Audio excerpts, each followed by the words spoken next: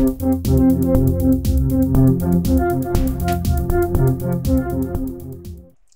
everyone, it's Elizabeth from Elpis Astrology at elpisastrology.com. Thanks for joining me today.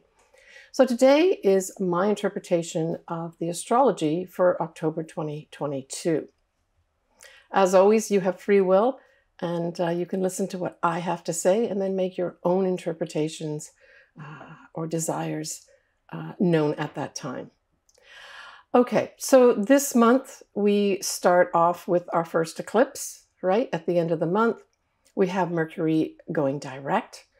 And of course, with the eclipse, we have a new moon and then we have a full moon in Aries. So let's get to it. The other big thing that is going on in the background, transit going on in the background, of course, is Saturn Square Uranus. So October essentially will at least mark the end of a really close in orb square with these two planets. And I'm giving it a birth of a time period of the 2nd to the 12th of October for this final influence.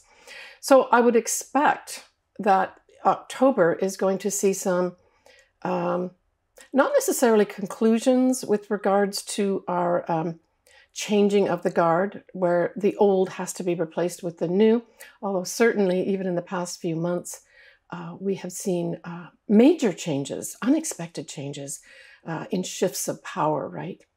So this will also be kind of like a grand finale in some ways, but the curtain will rise again for sure. And so it's again that big push. So there will be some kind of significant events happening in October with regards to that, the changing of the guard, right? There's still places that need to have those changes to bring in the new, basically, right? And in our own lives, we may also have that theme playing out. Are you clinging too much to old, traditional, maybe archaic ways of doing things that really need to be changed up, right?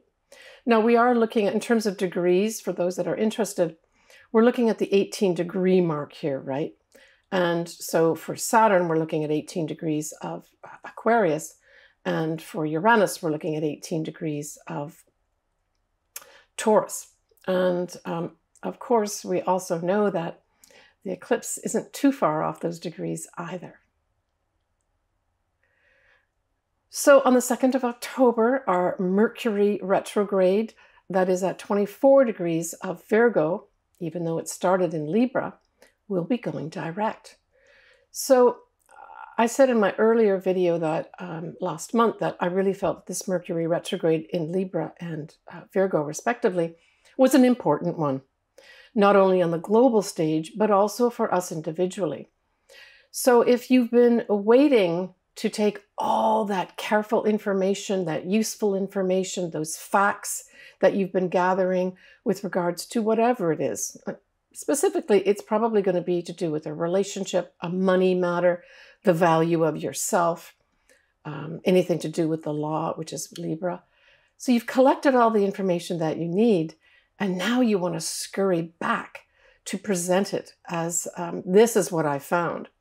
So that's going to mark a time when you feel you can really do that, the 2nd of October. Now, we still have to go through the shadow period, right? So the shadow period then takes us to the degree point that Mercury in Libra went retrograde in September. And that's at 8 degrees of Libra. So here we've got 8 degrees of Libra and 24 degrees of Virgo being important degree points. So that's really going to be on the 17th of October. And I am going to predict that in terms of the world stage and mundane aspects, I would say that this probably day, if not a day on either side, will certainly bring something forward with regards to some kind of legal matter. The law is going to be involved here, but it's only after it's very scrupulously, and very critically, and very analytically, that's Virgo that it went back to, right, has collected this information. So I expect some significant things around that time of the 17th of October. And certainly if you've got something in your life that you've been carefully analyzing and looking at information. It could even be a research type project too, where you now can actually bring it forward more effectively. Technically, of course, the retrograde stops on the 2nd of October. That's going to be all good news, by the way. So on the 8th of October, Pluto goes direct. So Pluto is a powerful transformational planet. Pluto relentlessly seeks the truth. So here we've got this now happening where perhaps in the past months when Pluto was retrograde, some of that truth was held back in the shadows, right? Because Pluto also is the shadow side of life as well. But now with Pluto going forward, it's literally marching forward, right, with the truth, along with Mercury, which is going to still be in Virgo, going forward with the facts. I like it a lot. So be encouraged for those folks that have, say, in any matter in their life, just been stymied with regards to being able to move forward with something you know is the truth, that you know is important, but for some strange reason, you've been thwarted. This is your green light, specifically here on the 8th of October, right? And right the way through. Pluto will take some time to really start moving forward again, right? And get its power back. But anytime a planet rather, is going either direct or retrograde, it's at that time period that the power is the greatest, right? And the more significant things that could potentially happen. So, hey, we could also have Pluto rules people in power. So as early as the 8th of October, we could have some more people being removed, either forcibly or voluntarily from a position of power, right? Because that's going to be working in conjunction with that whole background transit of the Saturn Square Uranus, bringing in the new. So our first moon, our first lunation, is going to be on the 9th of October. It'll be a full moon in Aries at 16 Aries 32 minutes at 1:54 p.m. and that's Pacific Daylight Time. Now remember, with a full moon, we have the moon, in this case in Aries, but then we've got the sun in the opposite sign causing this full moon. And so that sun is at 16 degrees of Libra. So here we're bringing in the Libra again, right? Relationships especially, but also the law, diplomacy, and on a lighter note, charm and sweetness. But it's going to be conjuncting a Venus, which is what its ruler is.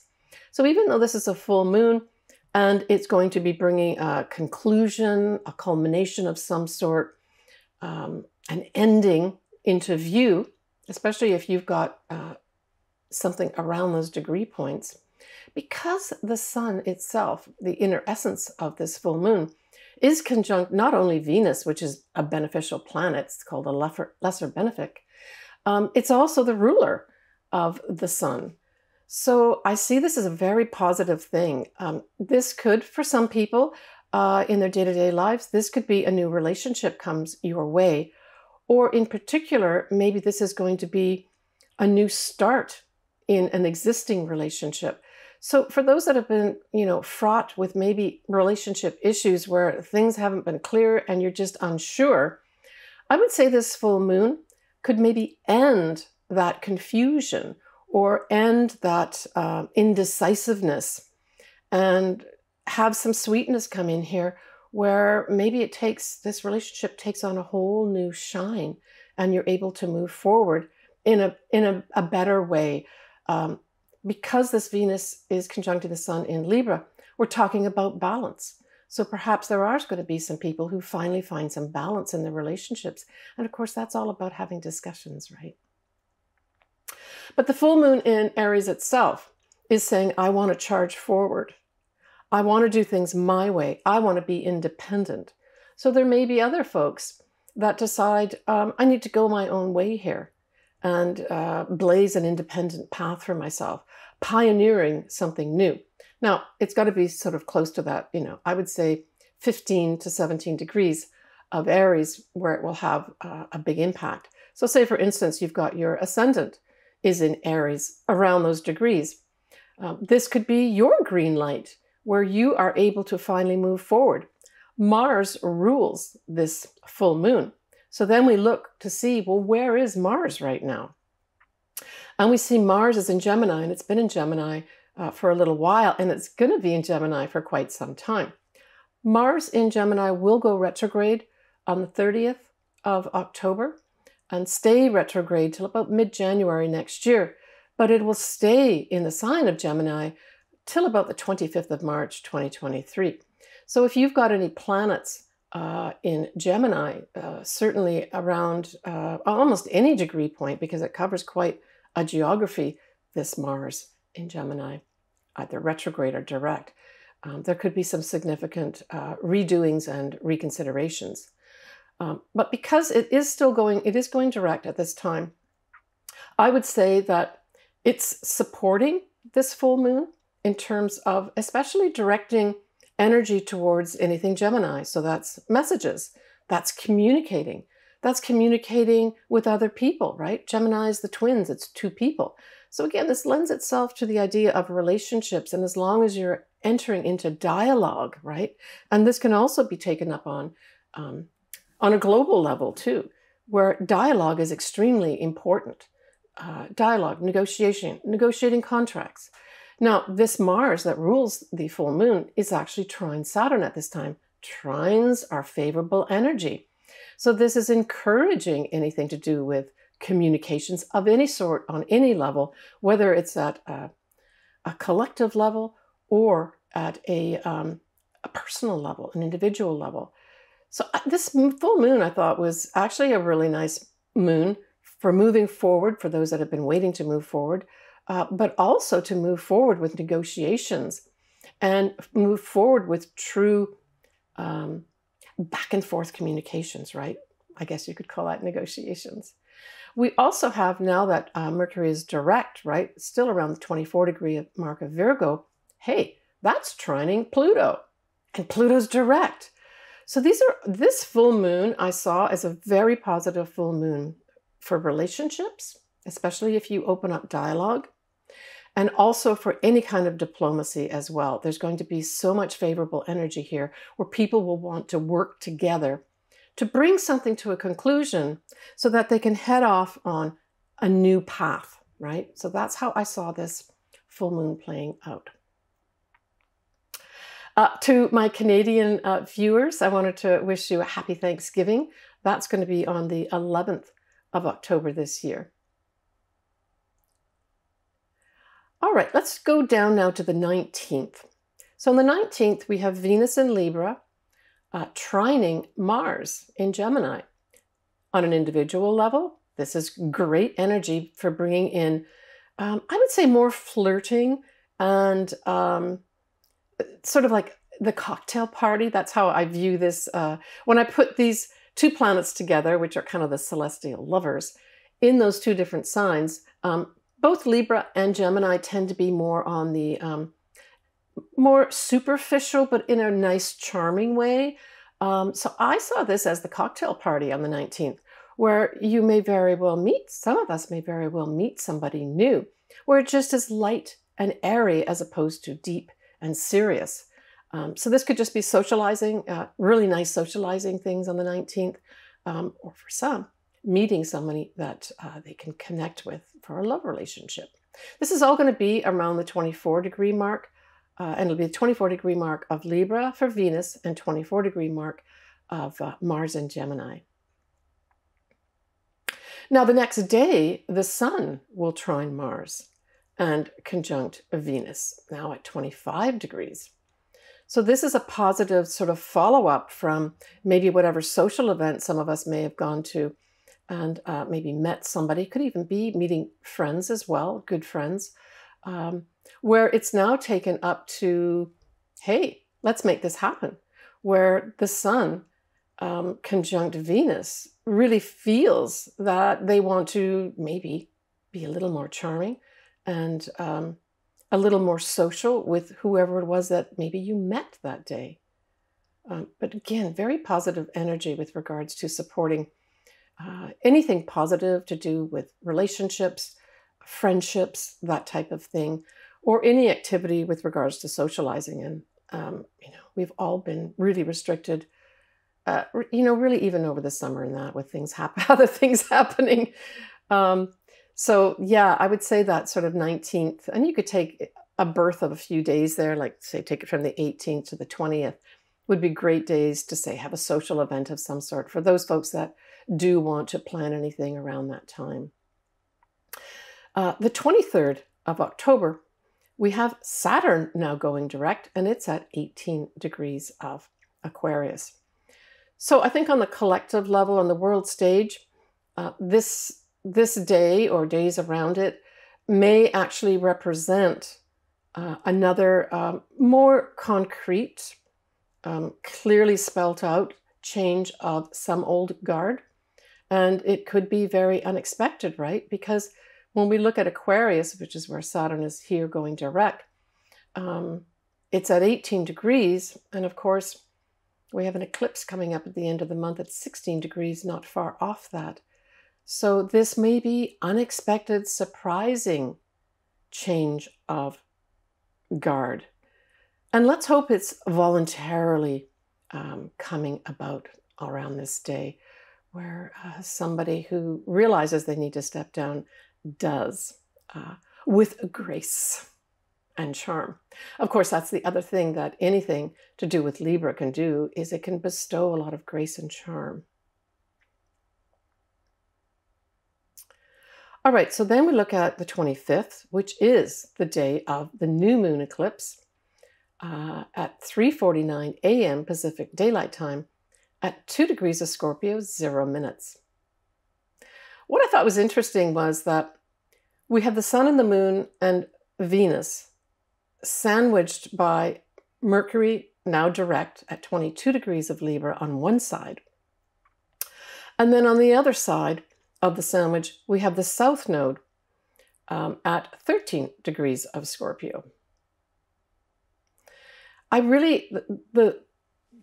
The word that came to my mind was council.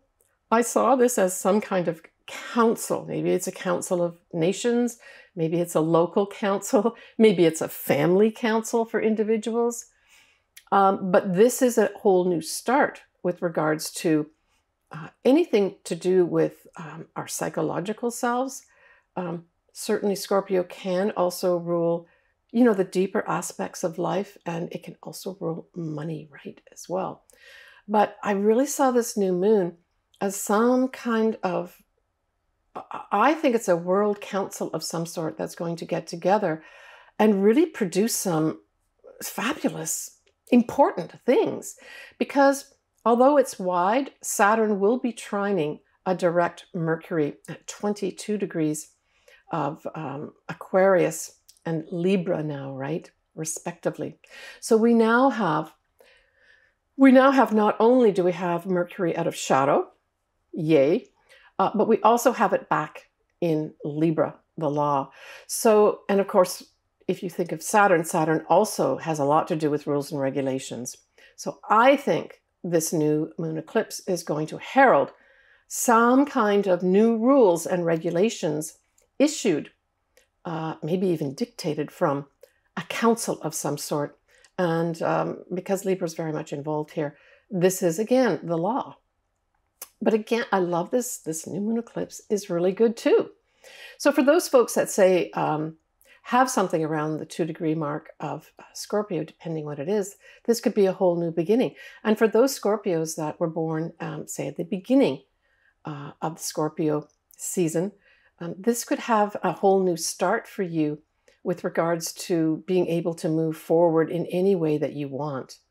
And I think there's a lot of Scorpios that probably really do need not only a new start, but a really good new start. Like, this is support. When you've got the sun, the moon, Mercury, Venus, and the South Node all together, it's saying, let's have bygones be bygones, or let's let that old thing that happened go, no problem, and let's just move on from that. That's kind of what I get the impression of this is, not only on a collective level, but also on an individual level. Yeah. Okay, so the 27th, we have Mercury that is in Libra at 25 degrees will be trining, trining Mars. So these are the celestial lovers again. So maybe some kind of social event, this is individual, of course, that you went to around, say, the 18th, 19th, or 20th of October, could have somebody maybe reaching out to you, because this is now Mercury kind of reactivating the Venus-Mars trine. Now it's Mercury trining Mars. So this is forward movement. And the 27th is before actually Mars goes retrograde, right? So it's still before the official retrograde. And so I saw this as just really messages coming in, charming messages, sweet messages coming in, probably as a result of whatever happened around the 19th. So we could take that out to the global collective level or individual level. So look to see what you have around, say, we had the 24-degree mark when it was Venus-Mars. This is 25 degrees. So let's take it from 23 to 26 degrees of Libra and Gemini, respectively, to have some kind of more important, significant effect for you. Okay, so we've got the 29th, and we have Jupiter retrograde now at 29 degrees of Pisces. And 29 degrees of any sign is very much sort of a culmination of the sign's energies, but it is called a critical degree. So this is coming up, it's butting up right next to the Mars retrograde, which will happen the next day. So I see these two things going together, the Mars going, the Jupiter going now backing into 29 degrees of Pisces, and then the Mars going retrograde as sort of consecutive events. So this is basically having us to be compassionate. So there may be something that comes up in the world that really requires a compassionate eye and action at this time. Now, Jupiter will stay in Pisces till the 21st of December, at which time it will finally go into 0 degrees of Aries, and then of course kick off the Jupiter in Aries. And I did do a video on this for those that have not had a chance to watch it. I'll put the link below in the text box, but I won't go into all the sun signs and ascendants as well. I also did one for Jupiter in Taurus too, which starts sort of May time next year as well. So I've covered the next 2 Jupiters going into different signs for you, should you like to look at it. And of course, I go into all the sun signs and ascendants as well. I'll put both those links in the text box below for you. Okay. Yeah, the other thing is for those folks that say have something around the 29-degree mark, although Jupiter is retrograde, it's hard to get a bad aspect from it. So this, for those folks that say it's your ascendant around 29 degrees of Pisces, this could be with a second time with Jupiter being on top of your ascendant, say, giving you another dip of luck and benefits. All right, so we're getting close to the end of the month here. On the 30th, like I've mentioned a couple times, we have Mars and Gemini now going retrograde in the early morning Pacific Daylight Time, and this is a Sunday. Now, we know that a lot of places in the world celebrate Halloween, and I would say that probably a lot of folks will be celebrating that weekend. So I would say the weekend of probably the 28th, 29th is when the actual parties will take place. So this Mars retrograde, I would say, is going to put potentially, from a really positive standpoint, especially from an individual level, I saw this as folks really reconsidering and rethinking maybe some existing way they thought before. I thought this is really rethinking the way I'm doing something. Now, you would have to look to where is Mars and Gemini in your chart. So look in your chart to see where Gemini essentially is, because it's going to be that area of life in your life that actually has you rethinking things, right? So let's say it is the 4th house. So the 4th house represents things like your home, can represent your mother and your family too. But it may have if you've got your Mars in your 4th house, it may have you reconsidering buying a home or selling a home. And it doesn't mean you're going to do one or the other. It just has you rethinking things.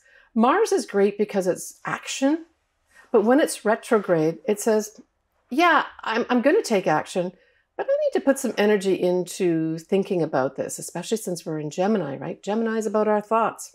It's about the way we write things, the way we present ourselves. So it's writing as well. So for some folks, let's say it's in your 3rd house or your 9th house. So these are the houses of communications for sure, but they're also writing and publishing respectively houses too. So for some folks, you may be literally deciding to rewrite some things, and that's a positive thing, right? But I think overall, this is going to have us rethinking as a nation and maybe as a world how we've been viewing things, especially messages that have been coming in, and rethinking about, well, what do I think about those now, right? So you're going to see that playing out on the stage during the retrograde, again, from the 30th of October right the way through mid-January 2023. So it's really going to be more like February, March, where this whole Mars is going to be going forward and giving you the impetus to move forward with whatever house area of your life that Mars sits in your respective individual charts, right? We can leave comments and certainly discuss this back and forth over the next few months. Of course, I'm always interested in what other folks have to say, so feel free to leave comments. So the other thing that we have happening around this retrograde is we have the Sun conjunct Venus. That's at 7 and 9 degrees Scorpio, respectively. We have Mercury also in Scorpio, now at 1 degree. And then the transiting moon is going to be conjunct Pluto. So this is a powerful point. This is at 26 degrees of Capricorn. So let's just go back to Capricorn a little bit here. For those late-born Capricorn, so those born, well into January, this could be also an aha moment of some sort that is necessary for you to maybe do some planning. That's how I see this going. With the sun, or the moon rather, conjunct Pluto, it's bringing in some kind of emotional illumination of some sort that could be transformational. But because you've got the Mars retrograde on top, some Capricorns are going to get the opportunity maybe to redo some things here, especially as it applies to writing, communicating, or messaging of any sort. It can also, go out as far as generalizing it to sales and commerce as well. It covers those areas too.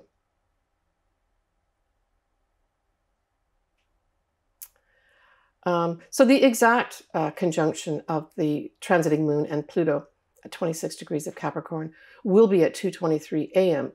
Pacific Daylight Time on the 31st of October. So I'm going to leave that there and just say that that end of the month could bring some emotional truth to light, right? We talk about, when we take the moon up to a global level, we're talking about the people. And then when we're talking about Pluto, we use one word, and that's the truth. So the truth is going to be revealed to the people, maybe literally on Halloween, the 31st of October, 2022. As always, I love to do people's charts. Astrology is my most favorite thing to do. And I want to thank all my viewers, as well as my listeners on Spotify. My goodness, that channel has grown exponentially. Thank you so much. So I'm going to say goodbye for now. We're now in the fall season, and it's time to get cozy up here in the Northern Hemisphere. And the Southern Hemisphere, it's time to go down to the beach, I guess. All right, everybody, I'm sending you lots of love. Please take good care of yourself. We've got a big packed month in November with a major total eclipse coming, right? And that's going to be in Taurus, conjunct Uranus. Bye for now. And we will talk to you next month. All right, so let's get into the ascendant signs or sun signs, or both. So for Pisces, this full moon in Aries is going to be in your 2nd house of the income that you earn. So there's going to be some ending here, and classically we say, well, maybe you're going to end some way of earning money. Now, I'm thinking that Aries, because it's the first sign and it's independence, maybe there's going to be some Pisces who decide, I don't want to have my independent business anymore. And you stop that and you decide to take on kind of like a corporate job, or a job where you work for somebody else, not yourself. That could be something as simple as that happens to some Pisces. For others, it may just be that income ends at this point for whatever reason. Now, this square with Saturn and Uranus is going to be in your 12th and 3rd house. So the 12th house is the stuff we don't want to look at, the stuff that we should really be cleaning up. It does relate to the metaphysical too, so it can be things like healing in that. And then the 3rd house, of course, is communications of any sort. It also can be siblings, as well as neighbors, neighborhood. Writing could be part of it too.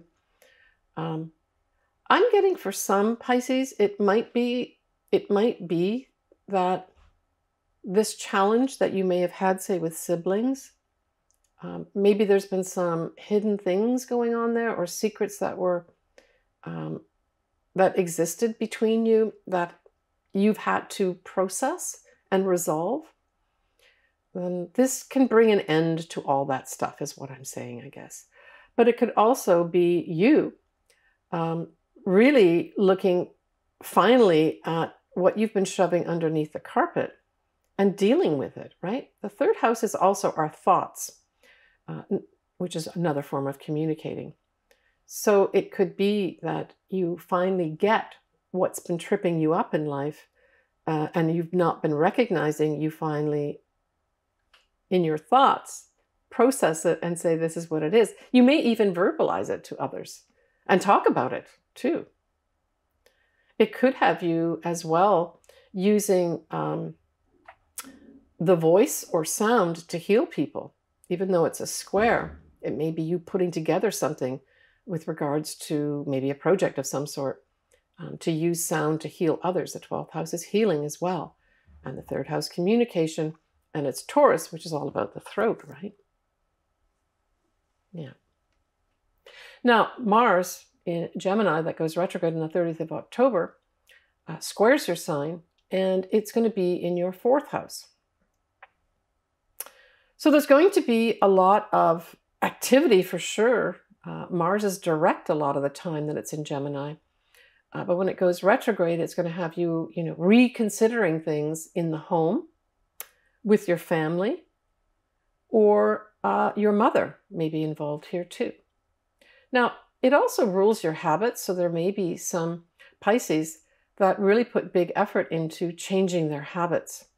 I remember years ago, decades ago, I just don't know why I had the habit of being late for everything. And I'm not sure why I didn't clue into it. It took me a few years to clue into the fact that this is just not acceptable. And I had to make a real concerted effort to change that. Like consciously, it probably took me a good year to finally change that bad habit of turning up late. It's so disrespectful. So, and now I'm the opposite. I usually turn up too early. Anyway, I think it's better to be in that direction than to be late.